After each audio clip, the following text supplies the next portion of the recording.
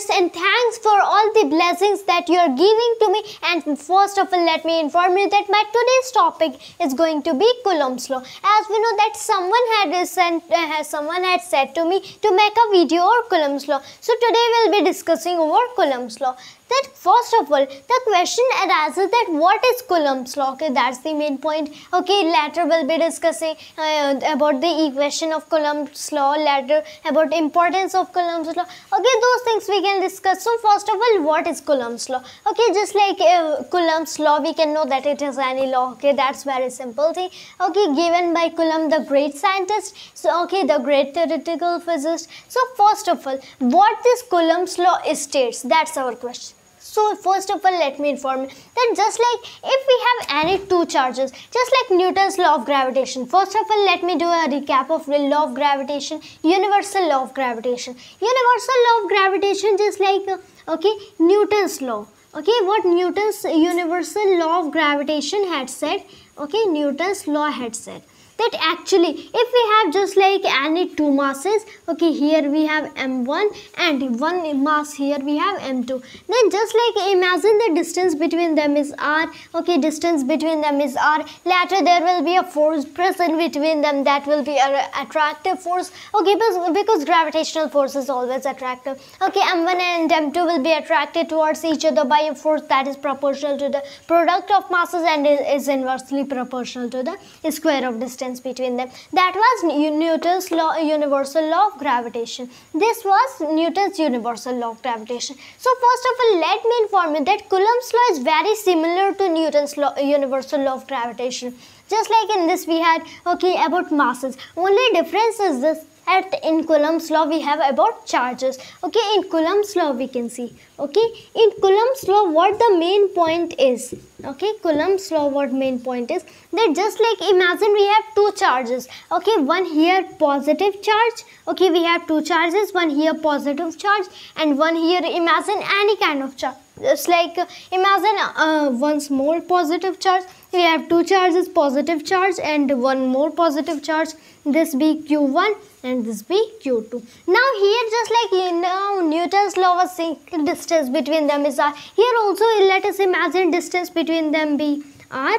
Okay, now here Newton's law was saying, okay, force is proportional to the product of masses of two objects. Okay, and it's inversely proportional to the square of distance between them. And Coulomb's law is also very similar, only what it says that there will be a force, attractive or repulsive. Just like in Newton's law, gravitation is always attractive, but this force, electrostatic force, may be attractive or repulsive. Now here what it says, that this kind of force between those two charges, always between two charges, there will be applied a force, electrostatic force, or we can call Coulombian force. So this Coulombian force is proportional, directly proportional to the product of charges. Here it was masses, here charges, and is inversely proportional to the square of distance between them. Both laws follow inverse square law. Okay, inverse square law you know. So here what it can say, that just like here it was f is proportional to the m1 m2 divided by r square, but here what we have, that in this case f is proportional to the q1 q2 divided by r square. This kind of force is directly proportional to the product of masses and charges, and is inversely proportional to the square of distance between them. So this is called the Coulomb's law. Okay, just like how this was Newton's universal law of gravitation, this is called the Coulomb's law. Okay, and always remember, universal law of gravitation and Coulomb's law both follow this inverse square law. Why? Because f is proportional to the 1 by r square. Okay, in both we have the same rule, f is proportional to the 1 by r square, or f is inversely proportional to the square r square. So both follow the inverse square law. Now here what we can see, now here just like gravitation is always attractive, what about electrostatic force? That may be attractive also, repulsive also, but how we may come to know about whether that is attractive or repulsive?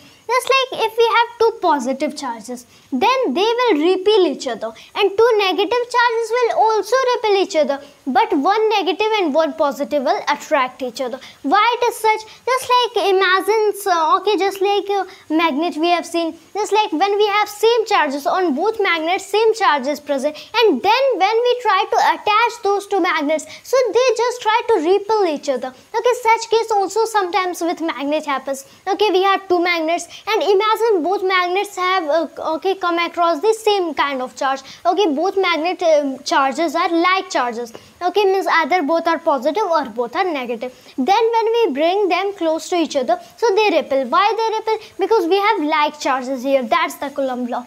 Means if we have, just like here, force will be repulsive, here force will be repulsive, not attractive. If we will have two negative charges, then it will be repulsive. But if we have one positive and one negative, okay, just like like charges always repel each other, but unlike charges attract each other. So here Coulomb's law says that like charges repel each other and unlike charges attract each other. Now what we can see, Coulomb's law in vector form also we can see, but first of all in this video only Coulomb's law we can see. So this is F proportional Q1 Q2 by R square. Okay, its direction we came to know, about force, whether it will be attractive or repulsive. Let us, okay, what about equation? Only what we have to do, that at the place of proportionality, okay, when we'll be putting equal, okay, when we'll be putting equal here, so proportionality constant will will fall here, as we all know. If one proportionality constant will be coming here, so let it be named K. So F is equals to K times Q1 Q2 divided by R square. Okay, so here what we can see, that F equals to K Q1 Q2 by R square. And sometime for vacuum, okay, for vacuum we can call that always for vacuum, okay, for vacuum K value comes to be 1 by 4 pi epsilon naught. Okay, 1 by 4 pi epsilon naught, 1 we know, 4 pi we know. Epsilon naught means permittivity of free space. It's also given value will be, okay, in our book. Okay, just like, and K.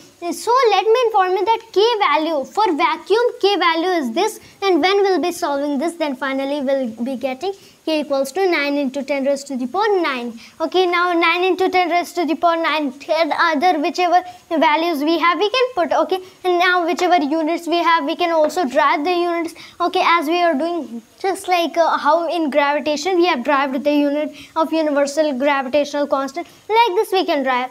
So here in SI units, 9 into 10 raised to the power 9 in SI units. Now here what we can see, here only what we can see, that then at the place of K can we put 1 by 4 pi epsilon naught? Of course we can put, then F is equals to 1 by 4 pi epsilon naught, and here times Q1 Q2 divided by R square, our final equation.